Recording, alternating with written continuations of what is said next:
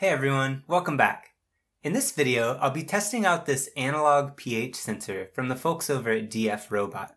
Like the name suggests, this device measures the pH of a solution and responds with an analog voltage to communicate that reading. This is in contrast to sensors that respond with digital protocols like I2C or UART, and in some ways the fact that it's analog actually makes this device easier to work with. All we need to do is find a way to map the voltage readings to pH values and we're good to go. But first, what exactly is it that we're measuring? pH represents the acidity or the alkalinity of a solution, and it does so on a scale of 0 to 14. A pH of 7 represents a neutral solution, and this would be something like pure water.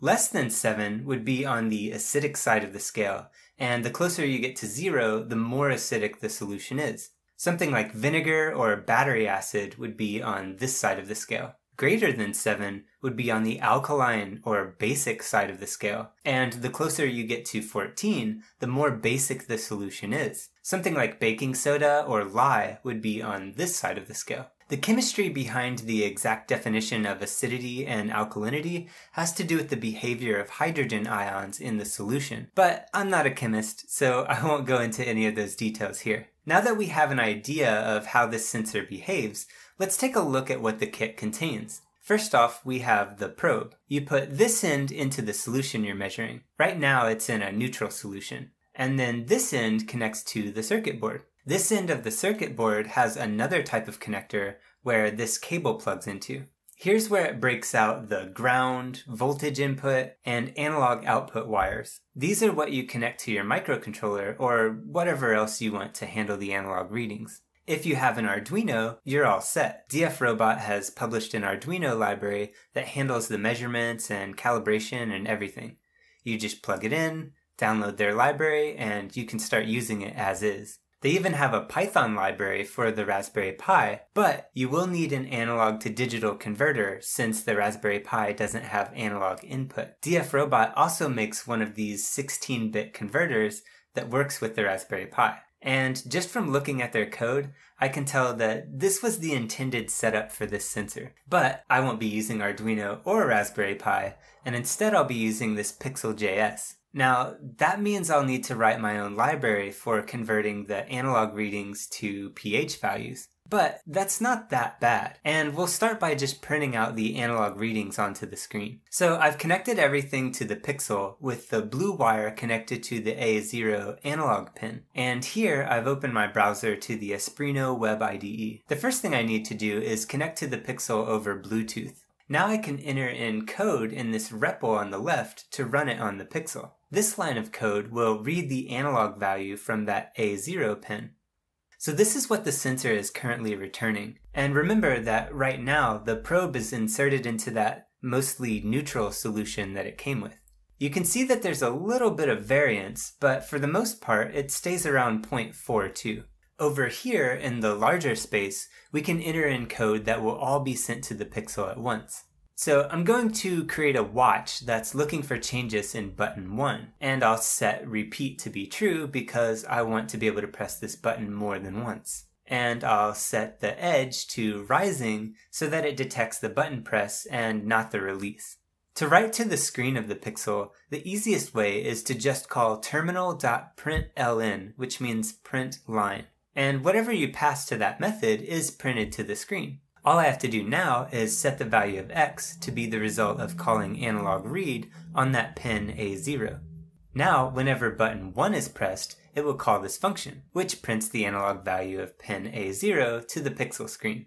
Cool! Now I'll just send that code over to the Pixl and then call the save function to flash everything into memory. That way I can turn the Pixl off and on, and it'll still have all of the code loaded into it. So here, I've got the Pixl with my code loaded in, and this is where button 1 is. So you can see when I press that button, it prints out the reading from our analog input, and it'll do that every single time I press the button. Right now, the probe is still in that neutral solution that it came in, which is probably just water. But the kit comes with 4 bottles of solution, 2 each of 2 different buffers. One of them has a pH of 7, and one of them has a pH of 4. We can use these 2 known solutions to calibrate our code so that when we take an analog measurement, we can predict what the pH is. In order to do that, I'll first need to take a measurement of each one of these solutions and see what the analog reading is. So I've poured a bit of solution 4 into this measuring glass, and then I've rinsed the tip of the probe in a bit of distilled water. Notice that the distilled water is reading about 0.33 or 0.34, which is lower than the neutral solution that came in the cap of the probe, which was reading about 0.42. This means that either the solution in the probe wasn't actually neutral, or the distilled water isn't quite neutral. So that's interesting. After cleaning the probe off really well, I've put it in the pH 4 solution and started to take measurements. They seem to have a good amount of variance, so I let it sit in the solution for a few minutes. After a while, it was clear that the reading here was somewhere around 0.615, so this is the value I've recorded for pH 4. Now I'm cleaning the probe again in more distilled water, and the reading is back to about 0.33. Next, I poured a bit of the pH 7 solution and started taking measurements. Again, there was a good amount of fluctuation at first, but it settled to around 0.455, so that's what I've recorded as pH 7. That means that my distilled water is actually on the basic side, since it's measuring in the opposite direction of the acidic pH 4 solution. Now it's time for a bit of math. But don't worry, it's pretty easy math that most of you will remember from algebra. Or if you're just getting into algebra, hopefully this will be familiar to you. Since we're trying to calculate pH based on our analog readings, we're basically deriving a function where our analog readings are the x input for our function, and that'll be the x-axis here. And the pH values are the y output of our function, so that'll be the y-axis. Now I can plot those two measurements I just took onto the graph by locating their approximate analog value for x and pH value for y. The function we're deriving will be a linear function, so I'll just draw an approximate line between these 2 points. Now, in theory, this line gives us everything we need to calculate the pH from an analog reading. So if we have an analog reading of 0.7, it should be approximately a pH of 2. Pretty simple, right? But we'd like our microcontroller to be able to do this calculation for us, since it's not very practical to carry around graph paper and do this lookup every time we want to make a measurement. Luckily, since this fits the basic definition of a linear function, we have some basic algebra on our side. You might remember this thing called the slope-intercept form, and it looks a lot like this. And from this formula, we can compute the value of y, which is our pH, from a given x, which is our analog reading. As long as we know these parameters m and b, m being the slope of our line, and b being the y-intercept of our line. So now we need to calculate our slope and our intercept. You might remember how to calculate the slope using the mnemonic rise over run, which basically means it's the change in y divided by the change in x. So in this case, that'll be 4 minus 7 divided by 0.615 minus 0.455. And if you do the math, that ends up being 3 divided by 0.16, or in other words, negative 18.75. And to calculate our intercept, we can just follow this back using one of our known points. And we get approximately 15.53. If you do a visual check to confirm, you can see that this is about where our line hits the y-axis. So we did everything right. Now if we have an unknown point, let's say we get the analog reading 0.5, we can calculate y using the slope-intercept formula. So that'll be our slope times our x value plus our intercept.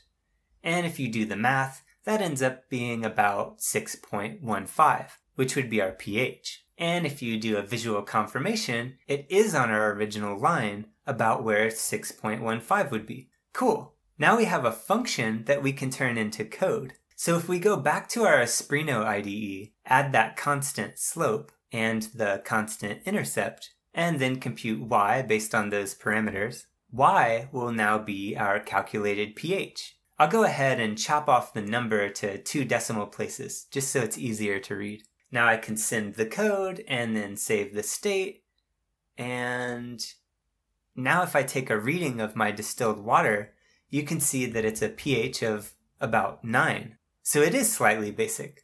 And then if I pour out some of my pH 4 solution, you can see that it's measuring at approximately 4.